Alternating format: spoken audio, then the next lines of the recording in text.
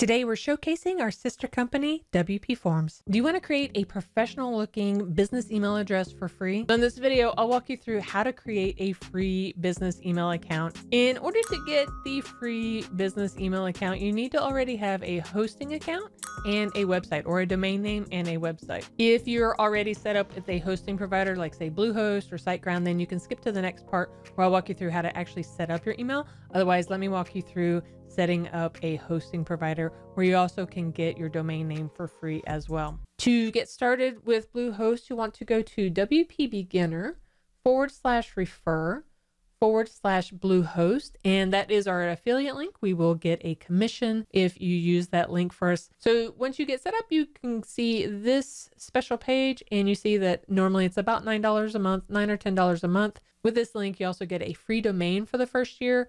You'll also get free SSL certificate, and that's just says SSL stands for Secured Socket Layer, and that just makes sure that your website is secure and encrypted between you and your readers or your visitors.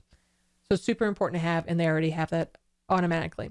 You also get one-click in WordPress installation. So before it was pretty simple to do. It was like a 5-minute installation. Now it's even simpler, and then you get 24/7 support. So you have any issues with your website, they're there to help. So let's go ahead and click on the Get Started Now button. And right out of the gate, I always like to, when I'm sharing this with friends who want to set up a website, they're always like, okay, well, which one do I use? The Choice Plus is probably a little bit too large for you to have to worry about. That's for somebody who's really into several websites and things like that. I would say you want to look at between the Plus and the Basic. And a couple of the major differences between the Basic and the Plus is the Basic, you only get one website, and you have a few other items there to look at. Whereas with the Plus, you get unlimited websites. And so this is a choice you'll want to make. When I talk to my friends, I always say, now, when you start your first website, it is more than likely that you're going to create more websites, or you're going to have friends or family members who say, hey, can you make me a website too? So a lot of times for me, it was always worth it to do just the next step up so that I can do unlimited websites. The other thing you want to look at when you're choosing which one to use, if you notice a little bit further down here, you also have email accounts. The Basic comes with 5 email addresses that you can use, and then the Plus is unlimited. So you can set up as many emails as you want.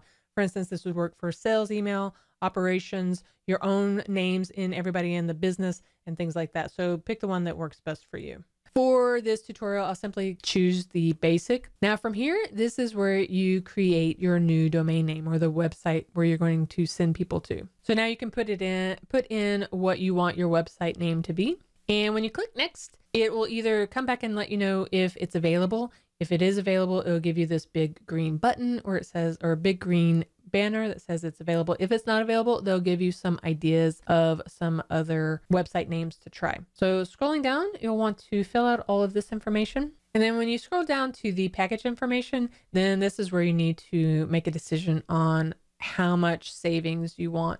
And you have your choice between 36 months, 24, or 12 months. And that gives you the separation between 12-month savings worth of savings, and then it resets to the normal amount, or you get 3 years at $275. So something you need to look at. But you notice that the domain name registration is free, and the Let's Encrypt is free as well. So just for the sake of this tutorial, I'm going to do Basic right there. And then scrolling down, there's some package extras, and you really can uncheck all of these. Most of these items you can either choose to do later, or there are plugins or the Legos that I mentioned that you can add on later on if you want. And then scrolling down, you see the total savings for this is at least 50% off, and this is our total amount. So you just want to go through here and enter credit card information. You want to go ahead and read their auto renewal terms. That's just letting you know when it renews, it will renew at the standard price. And you'll want to say that you want to go ahead and read that. And then once you're done reading it, you can submit this. And then once it goes through, actually create your website. Great. Once you've logged into your hosting account, you can set up your email. Over on the left, we see email and office. From this screen, simply click create, and this is where you can create your email. So from here, you want to select the domain. You should only have one since you just created this. And this is where your email address will be connected to. So for instance, we'll do our username, and it will be John Doe at wpsite.com. So you put in yours. You also want to enter a password. You want to make sure that this is a good secure password. You can even ask them to generate one. Now let's click create, and it'll go out and actually create the email. We see a success here. And when I scroll down, see the John Doe here. You can check email, and then this will open up a new tab, and then this will be your webmail login. This is what you'll use to always log in and check your email. You can choose a couple of web clients to check your email with. You can select this one. It's usually the easiest one to use, and then open it up. And then this will be where you check your email. Now, going back to the dashboard here, you can also set up connect devices, and this is where you can set up a device for, say, your Outlook on your desktop or on your mobile phone. So scrolling through here will give you some instructions for how to set it up if you prefer to do it that way. And then this is a very similar process if you're using any other hosting provider like SiteGround, HostGator, InMotion, anything like that. It's pretty much the same way. You set it up and connect your devices as you need to.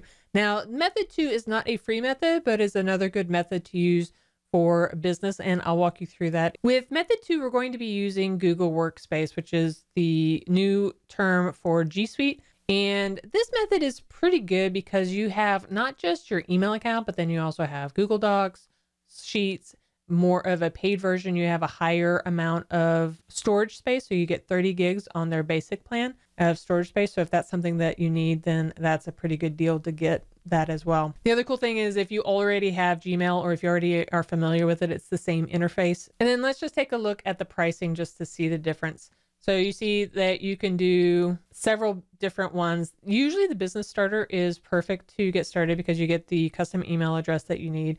You get the 30 gigabytes of cloud storage, which should last you for quite a while, and a few other standards. You could do the business standard, which is their most popular, and then that takes it up to 2 terabytes. So if you really need some cloud storage, then that might work for you. So we're going to choose the business starter. You want to say just you unless you do have multiple people, because if you say like 2 through 9, they will charge you because it's $6 per month per person for this setup. We'll click next, fill out your information. And then from here, it says, does your business currently have a business name? If you already have one, then say, yeah, I already have one. And then I'll show you how to connect your current domain name with Google. If you don't, you can say, no, I need one. And then I'll ask you what you want your business name to be. If you do say, no, you need one, then when you put in what you want your business name to be, if it's available, they will go ahead and start the registration for that domain name. If it's not, it'll say it's not available, and then they'll give you some suggestions on other domain names.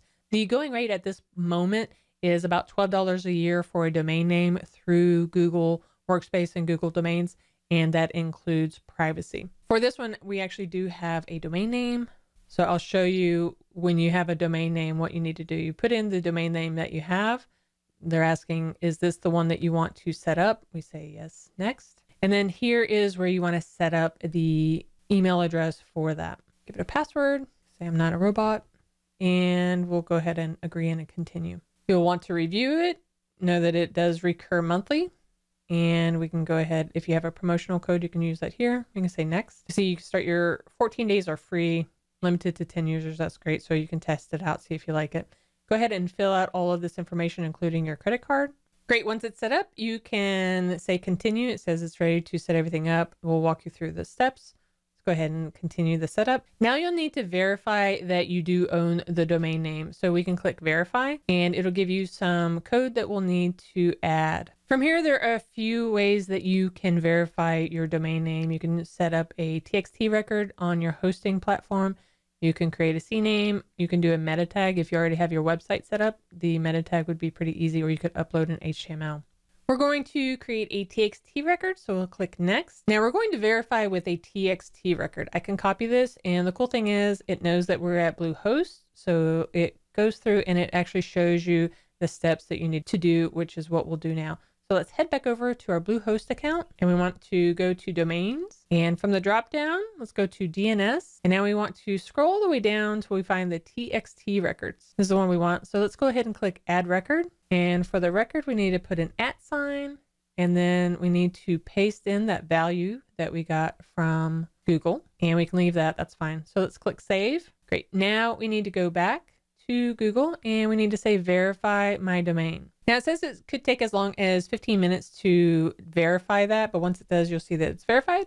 And now you can create a user for your team. You don't want to do that because then they will charge you another $6 per month per user.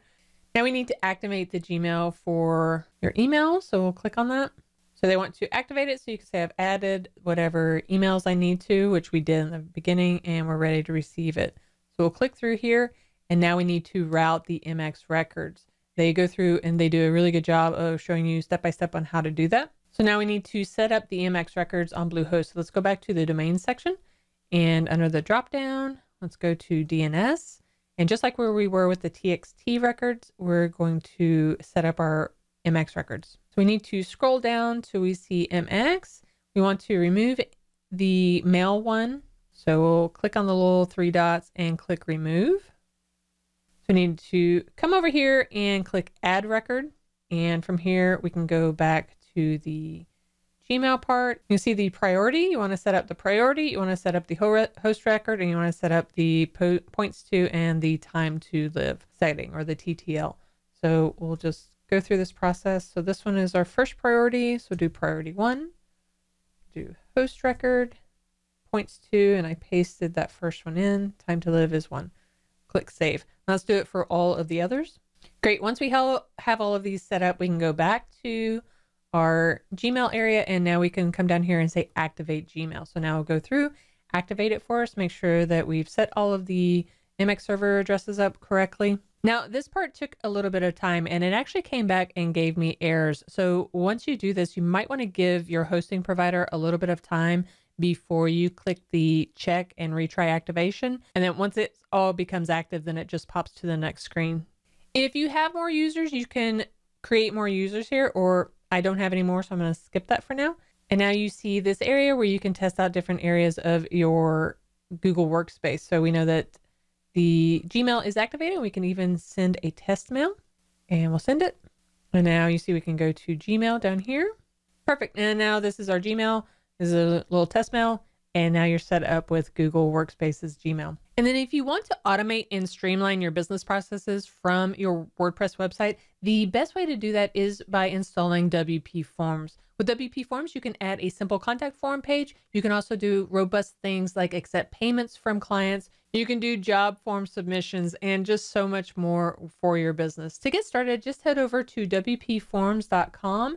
Do /WP beginner, and you'll get the best discount on WPForms. And now make sure you check out this video next, where I walk you through how to set up your own website. This is perfect if you're just getting started with your domain name and you need a website set up. I'll walk you through step by step on setting it up. That includes installing the theme, adding your pages, and adding a contact form. And I'll see you over there.